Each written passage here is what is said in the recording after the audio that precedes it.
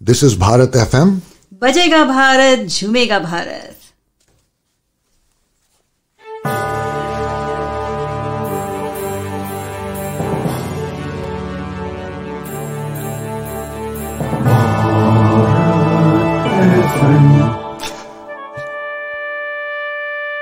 ये है Bharat FM.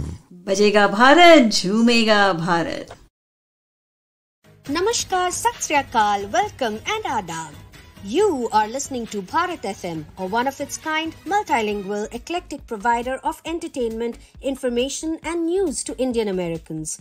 Headquartered in Cincinnati, Ohio, Bharat FM airs shows out of Cincinnati, Chicago and Phoenix.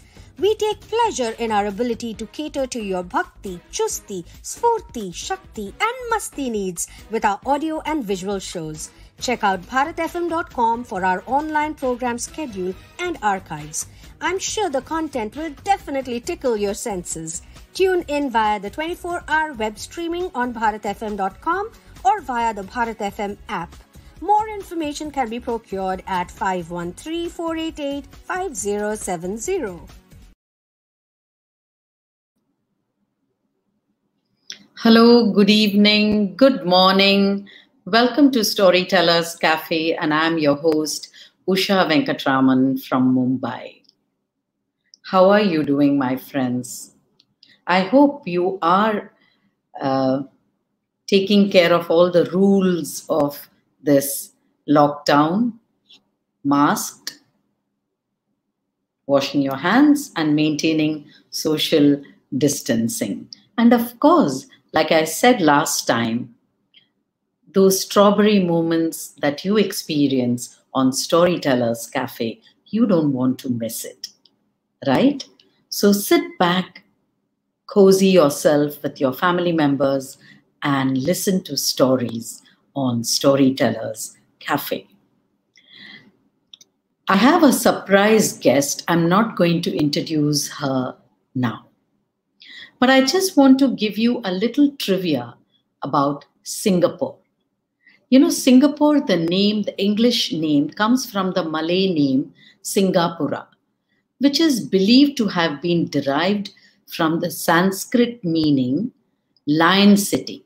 Singa means lion, and which comes from the Sanskrit word simha, and then pura means city in Sanskrit. So it is a common suffix in many Indian place names. Singapore is a wealthy Southeast Asian nation, once a British colony, a trading post like India.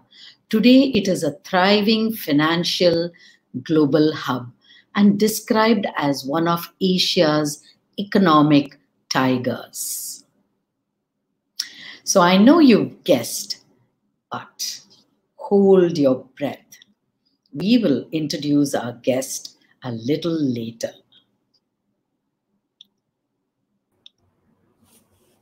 नमस्कार,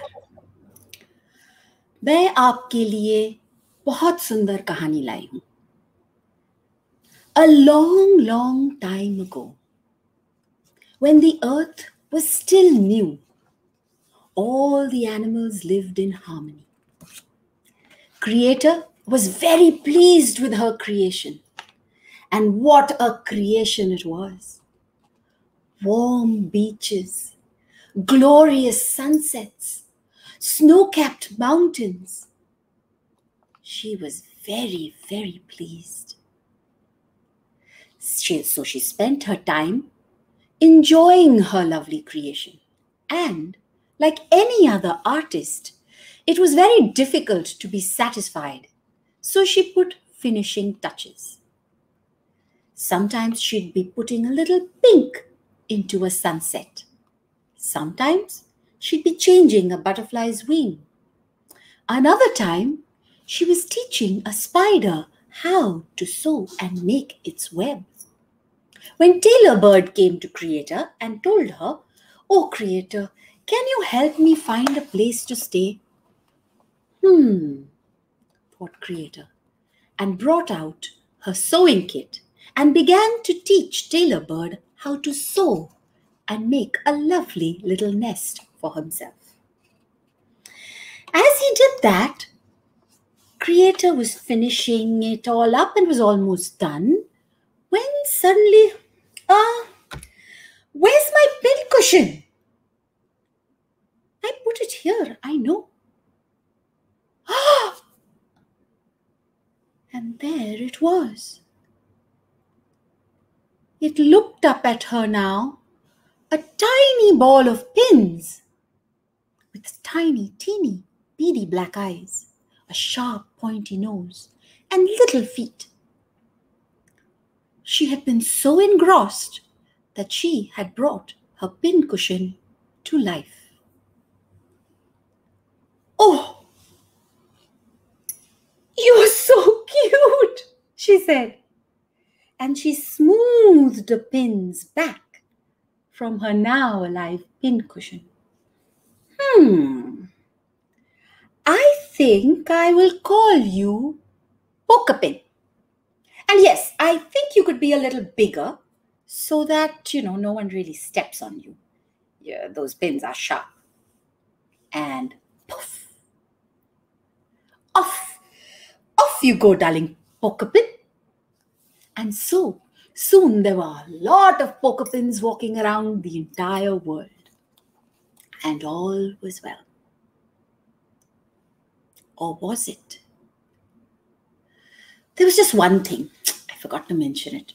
All the animals, although they loved Creator, and Creator loved them so much, they did not quite like each other so much. Take the example of deer and lion.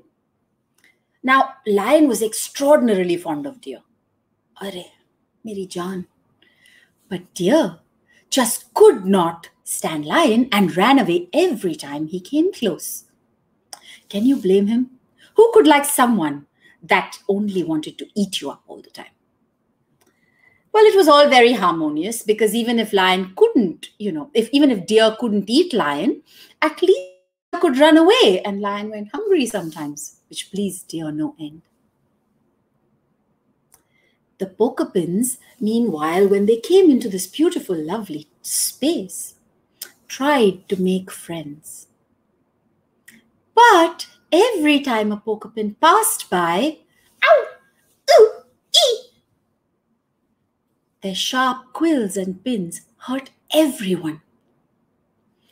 And so no one wanted to be friends with them. They were quite unhappy. And soon the animals even started singing nasty songs. Poke, poke, poke you pin, we don't like you. You're pokey and you hurt us and you smell like poo. Oh, sorry, polite company, smell like a shoe. There weren't shoes that time, but whatever. Finally, the Pokerpins gave up. They were so sad and unhappy that they decided that they would go and live in a little cave. Well, it wasn't that little. It was in a small island on a large hill very close to the mainland. And there, the cave was big enough to handle and, to take them and keep them in safety and comfort. And so the Pokerpins decided that they would go and live there. The animals were very delighted and they began singing again. Poke, poke, porcupine, we're glad you're going away. You're prickly and you're pointy. We don't want you anyway. Well, the porcupines, as they now were called, went to this little cave and settled quite comfortably. The island had some fruit trees and it was very peaceful. And all was well. Until there came a huge storm on the mainland. All the trees were uprooted. There was thunder. There was lightning. The animals knew that definitely after this there would be hail and then snow. They were sure to freeze. They didn't know what to do. And they knew that it was their last day on this beautiful land that Creator had created for them. Until someone remembered the porcupines and their cave. Let's go ask them. Maybe they'll let us in. We haven't been kind to them. Why should they do it? To wit, to woo. We have no choice, said Owl. We have to ask them or freeze to death. And so the animals went all the way to the porcupine cave and asked the porcupines if they would shelter them. The porcupines were very surprised, but of course they let them in. They shared their fruit with them, and the animals all huddled warm and safe in that cave.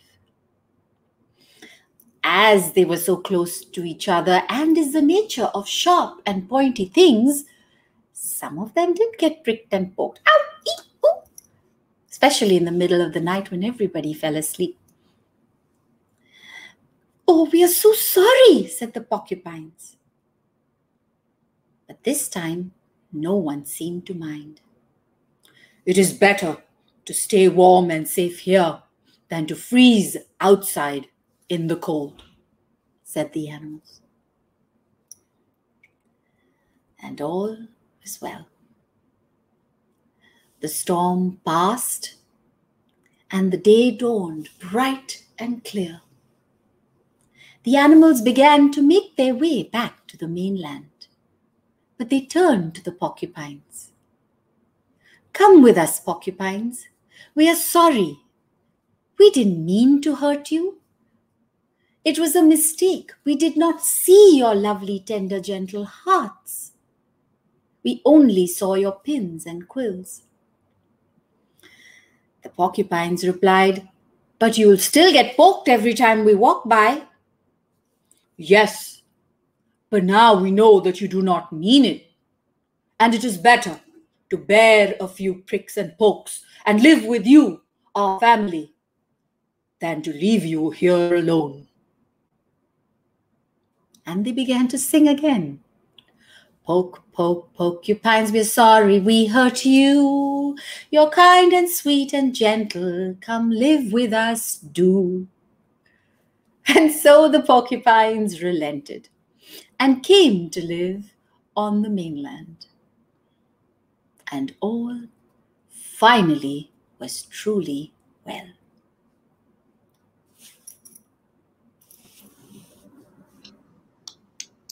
Bravo, bravo. What a lovely, inclusive story, Priti. I know my audience is waiting to know you, to get introduced to you.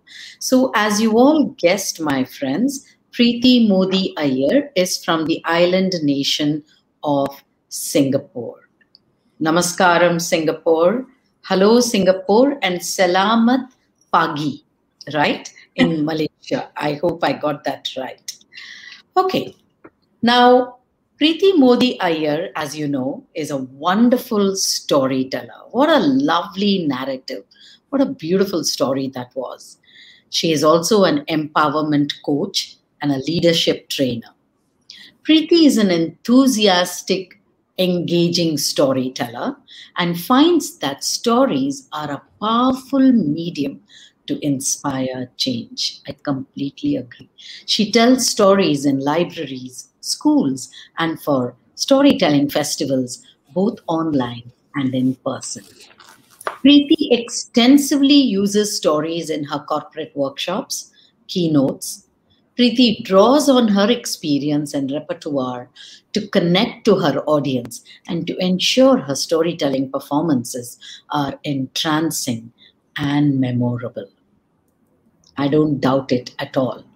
You know, Priti is a doctor. She's a naturopath, a certified Firewalk instructor, empowerment coach, certified in training and development, and has a bunch of traditional letters,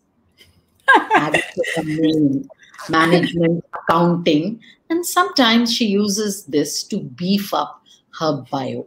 I love that to up. You know, we all need that. So welcome to Priti to Storytellers Cafe. A pleasure to host you. I know you're a wonderful storyteller. I can't forget the Pachak story that told in the Story Swap in Singapore. And welcome to Storytellers Cafe, a pleasure. And I loved your story. So tell us a bit about the story, about the porcupine that you narrated. Okay, so this story is something that I have written. I wrote it last year, right in the middle of all of the craziness that is happening outside in our world, when we were all sheltering from that storm. We still are, right? It hasn't passed for everyone. And at that time when I wrote it, I imagined that it would be gone soon and we would all be back together instead of people separately living on little islands alone.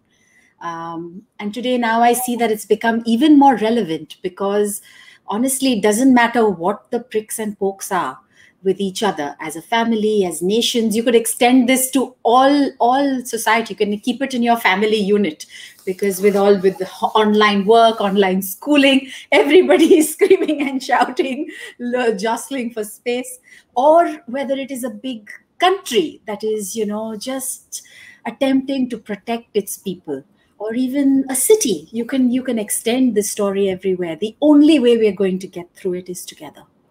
So I wrote it with that intention, and I've never told it anywhere else.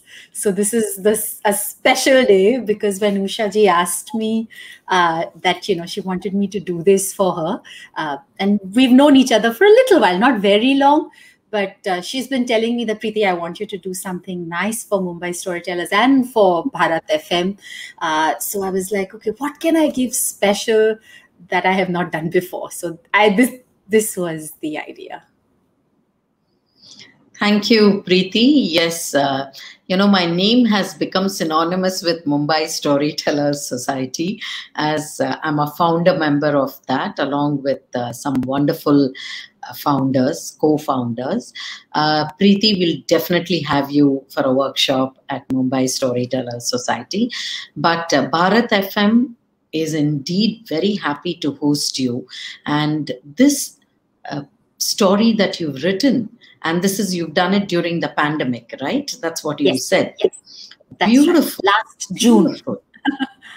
Fabulous. And you've used this island since you live in Singapore. Yes. Can you tell us about, you have a string of degrees. You're a doctor, you're an MBA, you're a certified coach, you have studied in the United States. And what is a person with letters doing with stories? Why are you taking away our job? That is so sweet of you, Usha. I could never take away the storyteller's job because the more storytellers there are, the nicer the world is. Okay, so where do I begin? Let's start at the beginning. So when I started off with my career, I started off traditionally. I started working with CNBC TV 18, and I was doing financial analysis and financial reporting for them for some time. I moved into marketing, sales, and then moved into HR, where I worked in the US for almost 5 years. And at that time, I got into a company called Relaxity, and there we did relaxation and stress management workshops. So one of my first clients was Microsoft, and it was an experience because for a young, fairly new person to be training all of these wonderful people at and all the large companies. So I really began to enjoy it. I had been doing training and leadership workshops since college. I was assisting coaches and teachers from then. But this was like the first time when I had begun running my own workshops. This was around 2001 about. So that's when I started. And then I realized that people appreciate the exercises and the lectures and the theory and the science behind everything. But when you tell them a story, they remember it. And this was reiterated when I moved back to India, got married, and started touring India for some of my clients, some sales, retail clients, doing workshops for them. So sometimes we had people whom we were training at lower sales levels. Sometimes we had partners and CEOs and MDs, and all of them, the only thing common, sometimes they would be in the same room together. And obviously the theory, the partner, the manager, the MD would know, but the story was something that they could all connect with. They could all take with them and use to change. So any story became like a metaphor. So I started using more metaphors. I started using more stories. So my theory would be a little bit of the presentation, because nobody would remember the slides and the graphs, but they would remember. So if I wanted to teach Maslow's need hierarchy theory, I would talk about Amitabh Bachchan. I would tell them his life story, how he started with nothing and how he was hungry and wanted roti kapda makan, and then he would go higher and higher, and who he is now. So people began to really understand and connect and associate my workshops as being more entertaining and interesting and memorable. And it wasn't because of anything I did, it was the stories. And then I became a mother. That was it. Story, you need a story for everything. Khana khao, story, brush karo, story, school jao, story. And it just went on. When I moved to Singapore, I discovered that despite all the long string of degrees that I had, working here was difficult. And anybody who has lived abroad will tell you, in the beginning, sometimes getting a job, doing this, doing that is not easy because of visa requirements, dependents, this, that. So because I was in a dependent pass, I couldn't really work. So I started volunteering. And when I began volunteering, I discovered the world of professional storytelling. Singapore has a marvelous storytelling community, which is now growing and strengthening in India. The US has it as well. It's a marvelous community. And in my journey, I found lovely people. I'm now a member of an executive committee member of the Singapore Storytelling Association Singapore, and of FEAST, which is the Federation of Asian Storytellers. And I began to participate in storytelling festivals and do workshops in storytelling festivals, both online as well as in Singapore and abroad, telling stories, doing workshops, teaching, bringing more and more of my work in both the worlds began to meld, blend, and collide. So now I don't even know where one begins and the other ends. That's how it began for me, and that's where I am today. Thank you, Priti, for kind of charting your trajectory into the world of storytelling. Yes, our life is made up of stories. So, you don't know where it begins and where it ends. And if you're lucky enough to become a professional storyteller, then God bless you. That's the best thing that could happen to you. Priti, as I was going through your profile, I saw that you are into business storytelling. You're a business coach.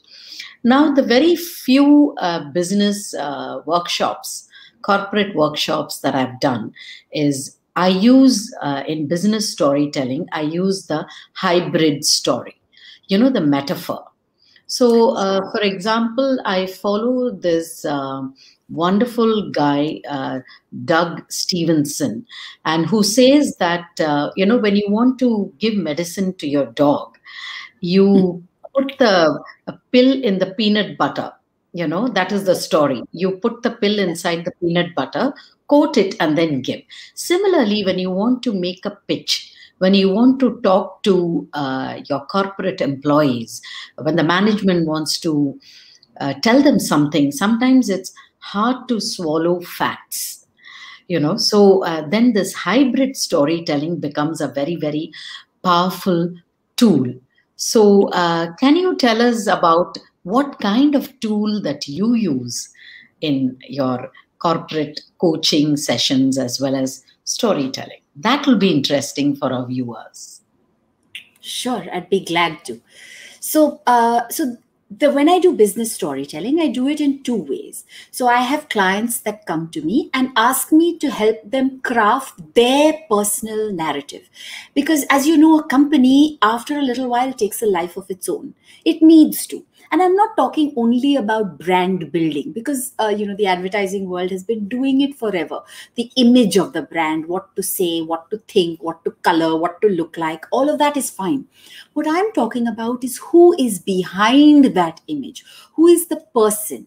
So we're taught that, a company becomes alive, almost takes a life of its own. And it's supposed to, because you're supposed to take care of succession planning and, perpetuity and who will manage.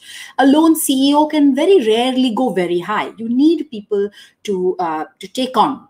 So that is one set of my clients, learning how to craft the company's narrative, how I showed you my trajectory, and I'm not sure if that made any sense, but you may have been able to connect to me and get to know me better. So a client will know you better because you have a story behind you, something real. Okay, so that is one set of things that I use. And that is crafted very much like a personal story, how we would craft. There's a thing, you have taken something that has happened, you have processed it, you have used it, and then now you're describing it or sharing it. Say, for example, in the beginning of the company, say, you say you lost a lot of money. And this usually happens. I've had few entrepreneurs and people getting to the next level that come to me for this. So that's why I'm talking about. So in the beginning, they lost a lot of money and had to close down a division. So that sorrow or that thing, not only did it become a learning session, but it also became a bounce point to help them to grow. So that would be included in the narrative, in the story, as the successes and milestones as well.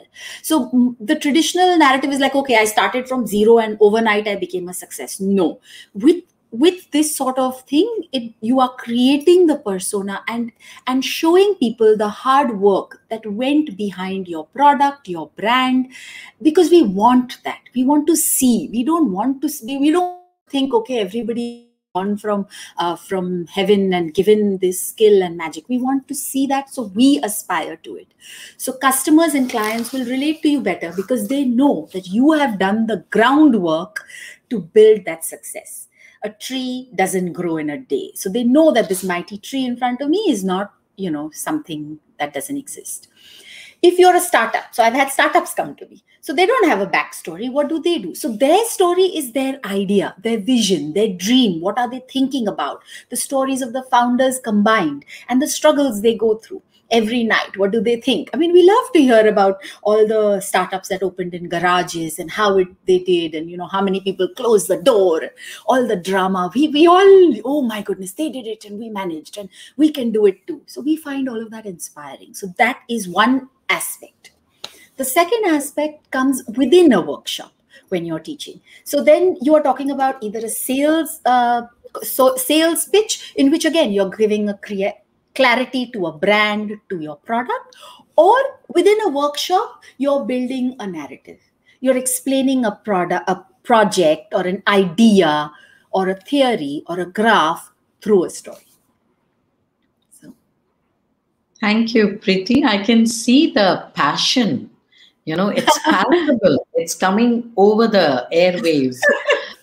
Wonderful and so very well explained. Thank you for that. We've had a few, of course, I'm sure all the storytellers have had experience in business storytelling, but we had Amin, who explained, he's more into business storytelling. So Amin Haq is from Bangalore. He was one of my guests on Storytellers Cafe. So it's really nice to understand this aspect of it. So Priti, the USP of Storytellers Cafe is stories. And like I was talking to you, that Bharat FM has launched Bharat TV, which you can see on the screen. And Bharat TV has also launched OTT platform. And Storytellers Cafe is on the OTT platform. So we've just launched the first season, and we are planning the second season of Storytellers Cafe, and of course third season, and so on. And the viewers, the listeners want to listen to stories. That's been my feedback. But though I love to talk to my guests, less of conversations, expressions, maybe in between, but they want stories. So do you have something for us? Of course I do. There's nothing I like better than telling stories. Other than cuddling with my kids, but then now that's not a competition, right? Because I can do both together. Absolutely. Can you tell us a little bit about the story that you're doing? And I just want you to, before you start your story, did you undergo any training, formal training in storytelling? So I have not undergone any professional or formal training. That said, I will say this because we have some marvelous people in Singapore who are constantly working with you and teaching you as you go forward. So I've learned from you as well, Usha. I remember once talking with you and watching one of your performances. No, it's true, because each storyteller has their own style and their own magic, if you call it, right? So although I admire it, there's no one I can be. I can't be like all of these marvelous people. So I'm just so excited and happy with my stories. I sometimes feel like I'm 5 years old, when I'm telling a story or hearing or listening to one. So that to me is the joy. And I like to think that I'm reasonably good at it, but I know that there is a lot to do and to move and to grow, and there is so much of the craft that I could develop. So I do not have any formal training. That is one letter ABCD something I don't have. Sorry. That's fine. You are a wonderful storyteller. Very few tellers impress me, and I've been telling you, I was drawn to you after that story in the story swap, and I like your confidence. Because that's very, very, it doesn't come easily. It comes with years of experience, but probably being in the corporate world and coaching, and that came across, and beautiful. So I won't keep away you and the listeners from your lovely story. So go ahead, please. Okay, so what I'll do, if you don't mind, Usha, is I would like to tell the story first, and then we'll talk, if you want, for 2 minutes or 1 minute about it. So, because it'll be more fun then. So I'll just do it first. Okay? Absolutely. Okay, so let's go. This is the way. Let's go. Andher Nagari चौपट राजा टकसर भाजी टकसर खाजा. कितनी बार सुना है आपने? We've heard this so many times. But do you know where it comes from? Let me translate for those of you who have not heard this before. ये हिंदी मुहावरा or Hindi proverb is a very famous and powerful one. And when we translated it, it sounds like this. Dark is the kingdom, foolish. Insane is the king. 1 coin for a vegetable, 1 coin for anything. A taka was a unit, was a coin, a silver coin. That, of course, 1966 or 1947 changed into the currency as we know today. And a seir is a unit of measurement, like a liter, approximate, exactly 1 liter, or if you were to translate it, 1 kilo. A long time ago, there lived a king in India. The only thing was, he was extremely foolish. And he had a minister that was equally foolish. Now, you know how people are, how they just want to be unique for no reason at all, just do something, kuch bhi alag karna hai, bhai. Well, this guy was like that. And he decided one day, how do I create something different and unique in my kingdom. And he decided that night would be day and day would be night. At first, the people resisted, but this king was very sharp. He made sure that nothing could happen because he would catch them and execute them. The people were so frightened and so scared that they began to follow his rules. And they began to sleep as soon as the sun rose and wake up as soon as it set. Now, and all was well? Or was it? Well, one day, a guru and his disciple made their way and found their way into the city. And when they reached there, they were very surprised. अरे, इतना सुंदर शहर, वाह वाह, क्या सड़कें हैं, लेकिन यहाँ कोई है क्यों नहीं? Where is everyone? Then suddenly they remembered, maybe this is that city we had heard of. Okay. And then suddenly, when the sun set, everyone awoke, and it was a bustling town. In the daytime, they had not even seen cats, dogs, or cows because these people had trained their animals to sleep in the day. And now it was just a city like any other. They were hungry, the guru and his disciple. And so they went to a shopkeeper and asked him, "Arey bhai, ye kaisa diya? Ek ser ek taka." Bas, it was an expensive fruit.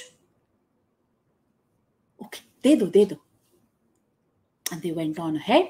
"Arey bhai, ye kaisa diya? Ek ser ek taka." It was a liter of milk. Or wo? They were dates or khaja, which was very expensive in India because they had to come from the deserts of Arabia. Ek ser ek taka. It was too much for the disciple. He began to spend all his money and began to gather all the food that he possibly could carry. And the guru just watched him. The disciple picked up the vegetables he likes. He picked up ghee, he picked up butter, he picked up milk, he picked up dates and almonds and all the delicious things he could, and took them to where they were staying on the outskirts of the city. And when they said he had cooked, he had made a meal and cooked, the disciple said, "Ah ha ha ha, itne dinon ke baad santusht hua hu main. I have not eaten for so many months, Guruji. Finally, I am happy today." The Guru smiled and said, "That is okay. ये तो ठीक है. लेकिन आप अब हम चलना चाहिए हमें. यहाँ रहना मत." But the disciple would not agree. "नहीं Guruji, थोड़े दिन मुझे यहाँ रहने दो. Let me stay here, please. Because I have not eaten, and you know how much I love food.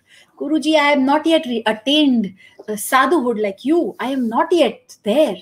Allow me this one indulgence." And so the Guru said, "All right, I will go. And after 3 months, I will come back and fetch you. Enjoy yourself till then." And so the disciple was very happy. Every night he would wake up and go and buy the choicest of fruits and vegetables. His favorite was, of course, the khaja or the dates, which were high in sugar and extremely fatty. And very soon, feasting on ghee and dates and milk, he became nice and round. And all was well. Not really. One day, what happened was a thief broke into a cloth merchant's house. And as he had made that big hole and he went in, on his way out, the wall fell on him and he died on the spot. His brother, who was waiting outside for the loot, was very upset. And taking his dead body, he went to the king and told the king, "Your Majesty, my brother was taking care of his ancient work, his ancient trade. And he has been murdered by that wall of that rich merchant. That cloth merchant, he has so much money, he could not have made a good wall. He has murdered my brother. He must be punished and compensation given to me." The king agreed with his logic and called the cloth merchant. "Hazur, tell me, no, this is not my fault. I have not done anything. How can I? No, you have murdered this man. You should have made a good wall for your house. How dare you? You will be punished." And then the man, begging and pleading for his life, said, "Hazur, it could not have been me. It has to be the bricklayer. The bricklayer who made this wall. He made it in my father's time. He must not have done a good job. I know nothing about walls. My father must have trusted him." "Call the bricklayer." And so they called him. The bricklayer came, all doddering. "Yes, Hazur, I know. I'm sorry. Yes, it was me that made that wall." "Then you will be punished. How dare you make such a bad wall? A poor innocent man has lost his life today because of your wall." No, Your Majesty, it is not my fault. It is not my fault at all that I mistreated and made such a terrible wall. I don't think he meant to rhyme, but it's okay. When people are stressed, they do a lot of things. As he sat there, pleading for his life, he remembered something. And he said to the king, "Your Majesty, I know now why that wall was so bad. The wall is bad because when I was a young man and I was making it, I was in love with a dancer. And she would not even give me the time of the day. And that day, she was walking up and down, going chum, chum, chum with her tiles, with her anklets. And I got distracted. I must have mixed too much water. That is why the wall fell." Poor man, thought the king. He must have got distracted. "Call that dancer." And so that dancer was called. The dancer came, an old woman, but still very graceful and beautiful. "Your Majesty, how can I help you?" "You need not help me. You are to be punished because you have distracted the bricklayer while he was building the wall, which has now fallen on that poor thief in that merchant's house." "Your Majesty, it is not my fault that I did that. I did not mean to distract him. I knew he was looking at me, but I didn't really think he would look at me so long. I was just going to the goldsmith, to the sonar. मैंने एक हार दिया था उसको बनवाने के लिए. My necklace was with him. And मुझे रोज बुलाता था वो. हर रोज कितना चली हूं मैं उस एक हार के लिए. I had to walk up and down just because he would not give it to me. You must catch him, Your Majesty. He is the scoundrel."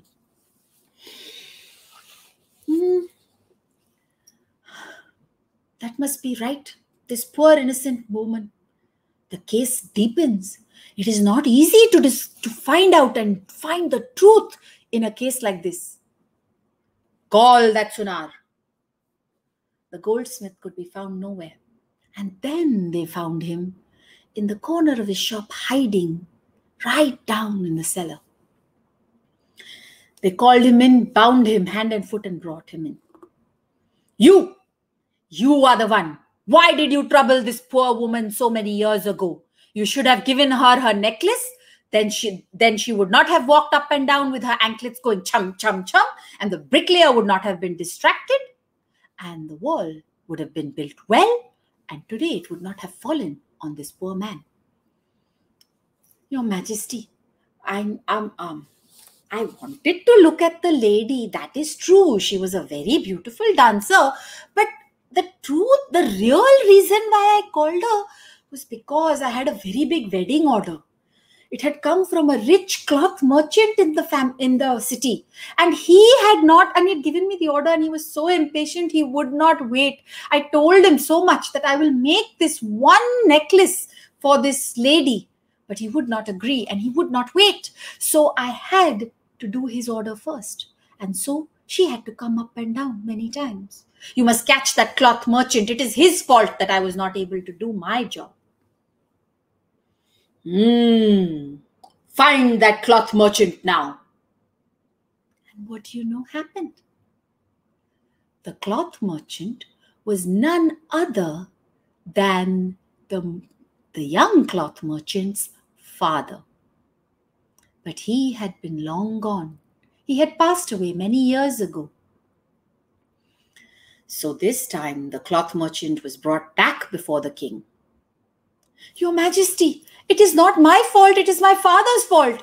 What did I do?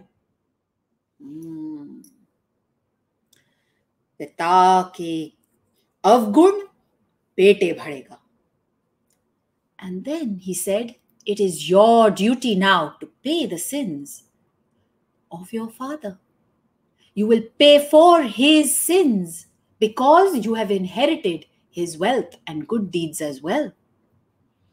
You will be punished. I knew it. You were the scoundrel when I saw you. Minister, this is the end of this discussion. We shall hang this man.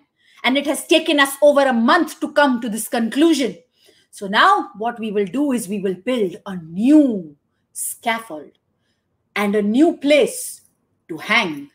Get the best weavers and the best and the strongest rope.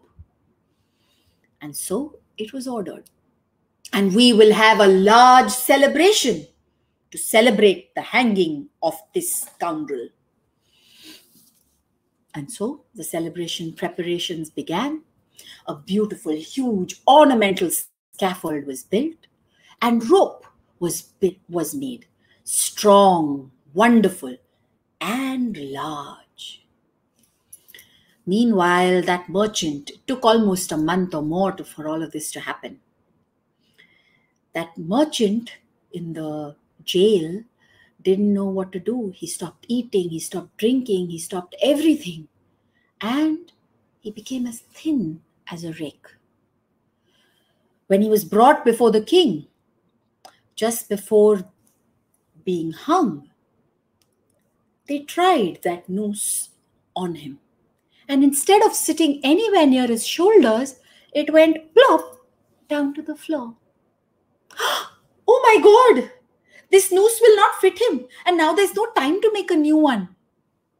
The minister was very confused. What do we do, my lord? What can we do? The minister said, you tell me, minister, you must have a solution. You are wise. Your Majesty, let's find a man who will fit the noose. That way the noose is also not wasted and the scaffold is also used. That is a good suggestion. All right, soldiers, go. Find me a man who will fit the noose. And so the soldiers took that big noose and began trying it on random people in the street. Most of the people were too thin because you're not getting enough vitamin D if you're awake at night and not sleeping in the day. But they were thin and weak, and the noose slipped all the way down to their feet. Until you know exactly who they found. You're right. It was the disciple who had fattened himself up with all the rich food. And he used to wake up in the day, so he had enough vitamin D. And the noose now fit well on his plump shoulders around his neck. Aha! There you are. Come on, now it is your turn. We shall take you to the king. And so he was bound and taken to the king. Your Majesty, I have not done anything. I'm a sadhu or a sadhu in training, almost a sadhu. I have not done anything. All my only problem is that I have eaten too much. I am only guilty of gluttony. Never one bad thought in my life I have had. Forgive me, please, Your Majesty. I will run away. I will never darken your doorstep.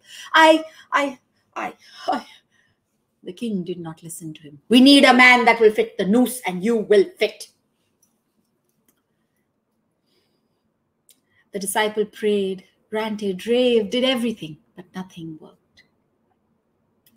Luckily for him, the next day when he was going to be hung, his guru came back.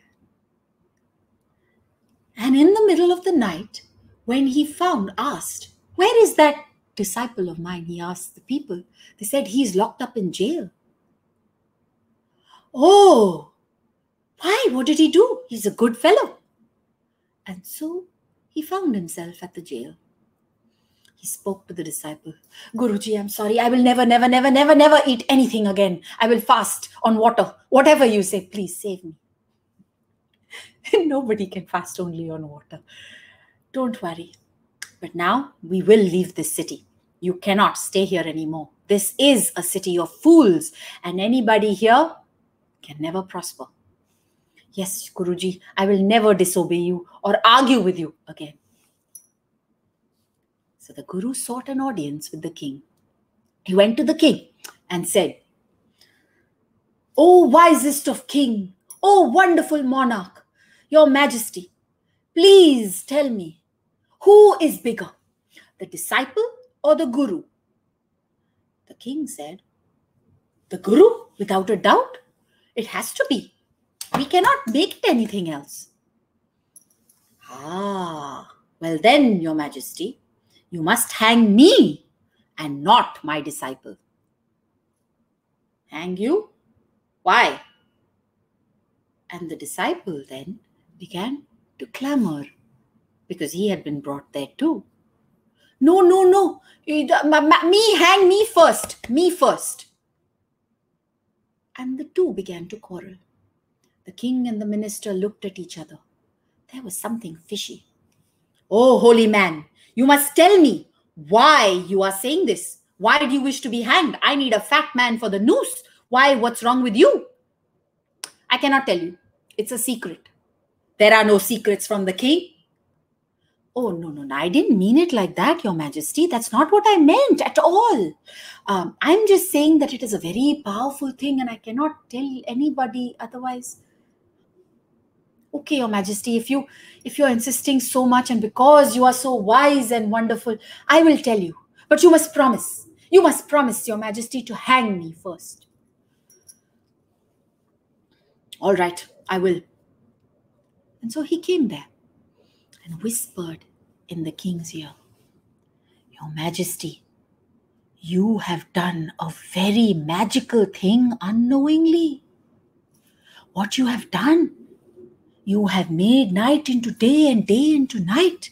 You have done tapasya by staying awake so many nights. Not you, but so many people. Your entire kingdom stays awake at night. So much tapasya has gone. In that way, because of this great tapasya, what has happened is the god of death, Yamdev, the god of death and justice, is very pleased. And then you erected a new scaffold, ornamented, and then a new noose. It has become sacred. You know that the fanda or the noose is the weapon of Lord Yam or the god of justice. So what will happen now is the man, he has decided that whoever will be hanged on this wonderful justice scaffold will be reborn as the king of this country in his next life. And in addition, he will enjoy heaven before he comes to be reborn. And the second person to go will become the minister. Then after that, if there are any more innocent people, they will also become people of power. But any criminals, then the power of that scaffold will go away. Oh, is that so? All right. Guards, bind this guru and this disciple. Do not let them come here. The guru allowed himself to be tied up. And the king called his minister. They began to discuss quietly what was happening. And they both decided that they did not want to let go of the kingdom. And they would do anything to be the king and the minister in their next life. And so the king said, Guards, you must listen. I wish to test the news. And the minister will do it after me. The people were confused, but they were so used to obeying orders, they did not question. And the king climbed up on that scaffold and asked the people, Cheer! Bajao! Nagade bajao! And the drums beat. It was as if he was being coronated again. And the music played, the flower petals came on him as he stood there and then was hung. The minister came quickly and ordered the newsman, Me next, quickly, before anyone else. And the newsman, in all the confusion and all the noise, did it again. The moment they realized, the people saw, oh my goodness, the king and his minister are gone. And there was chaos. They didn't know what to do. And they debated long and long into the night, wondering what would happen. When they remembered the guru and his disciple, and they unbound them and fell at their feet and begged them, Please, Guruji, you have saved us. Will you please rule our kingdom for us? The guru was not really ready, but the disciple was ready at once. After much pleading, the guru decided that he would rule the kingdom until such time a wise and benevolent king could be found. And so he did. He ruled the kingdom, and no longer was this country Andher Nagari, Chaupat Raja, Takisare Bhaji, Takisare Khaja. Thank you.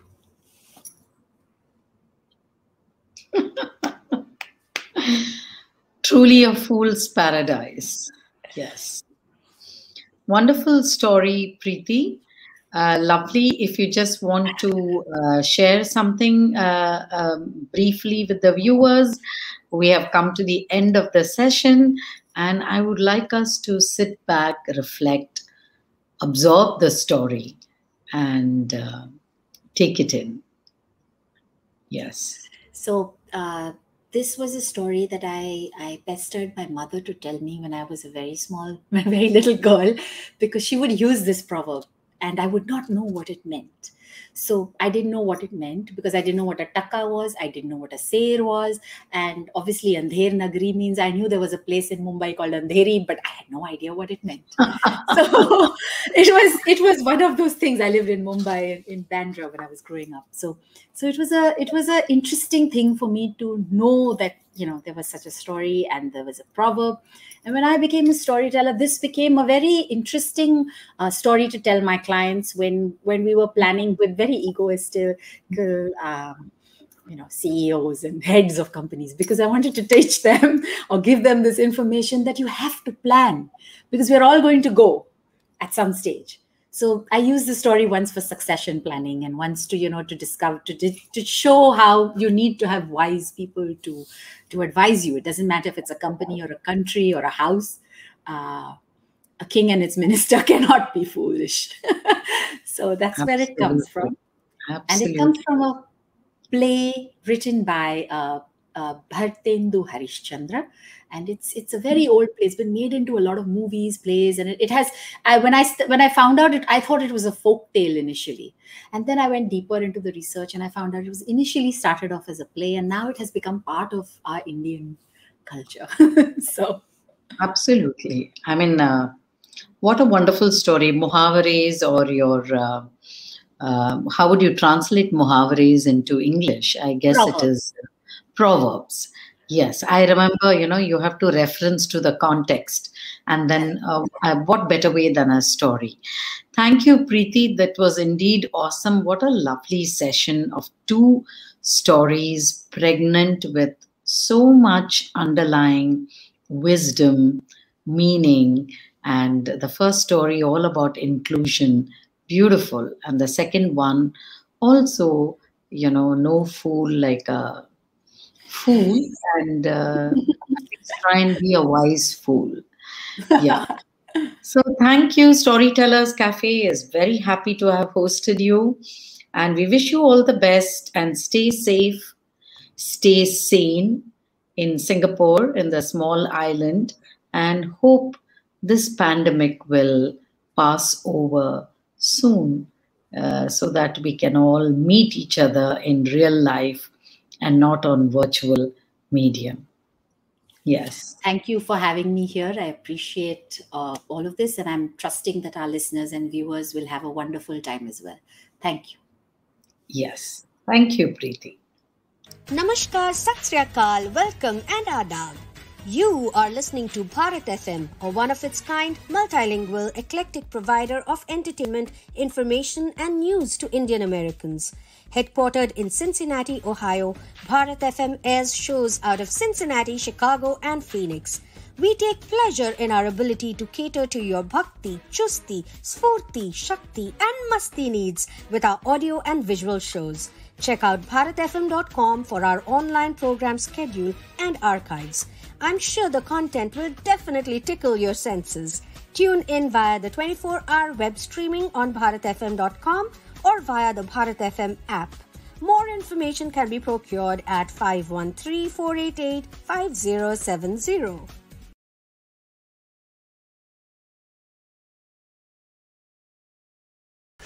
This is Bharat FM. बजेगा भारत, झूमेगा भारत.